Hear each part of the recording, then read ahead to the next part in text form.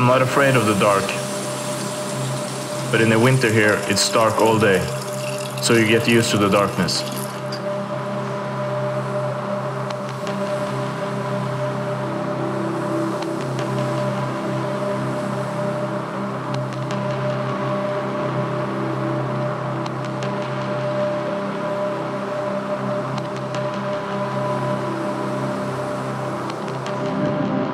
The house I grew up in was an old house, with creaky floors, and when you could hear the wind howling and the waves crashing in the night, it could feel like it was taken out of a Hitchcock movie.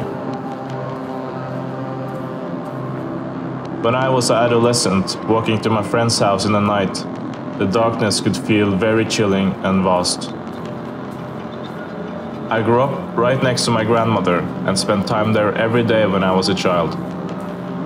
But sometimes it could be difficult, because it's very secluded and there are not many people around.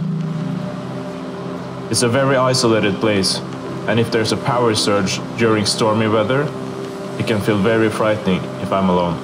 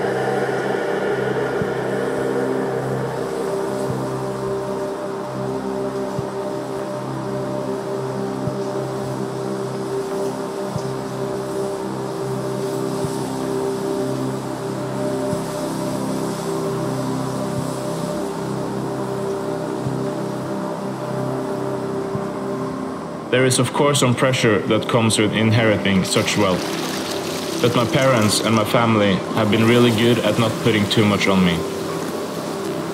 I feel like it's also important to not get caught up in it, but to try to do what I think is right.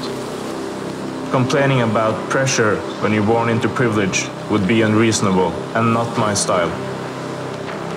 There is a huge responsibility in further developing and managing the values created, but above all else, towards a huge number of talented employees.